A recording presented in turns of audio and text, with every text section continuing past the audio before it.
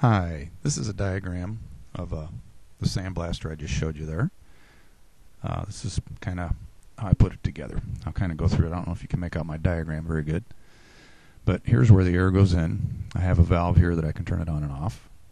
The valve goes on top of the tank, and it also comes down under the tank where it mixes with the sand. And then I also have another, it's a ball or globe valve down here that you can meter the sand down here, and then it mixes. Trick to this is to get the pressure on top of the sand and underneath the sand. That goes through your hose. I have another valve here that I can turn it on and off. And here's where it goes to your nozzle. And up here is where I can put my sand in. And then I'll show you a little something here on the nozzle. That's the little trick part to this.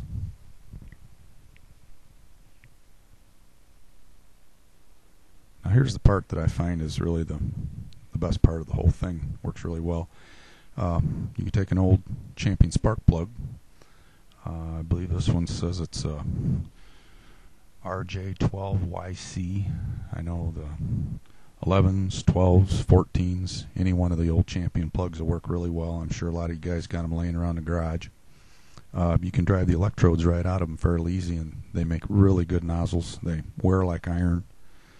So other than that, oxygen fitting, threads real nice on the bottom of them. So I hope this gives somebody some ideas. Y'all have a good day.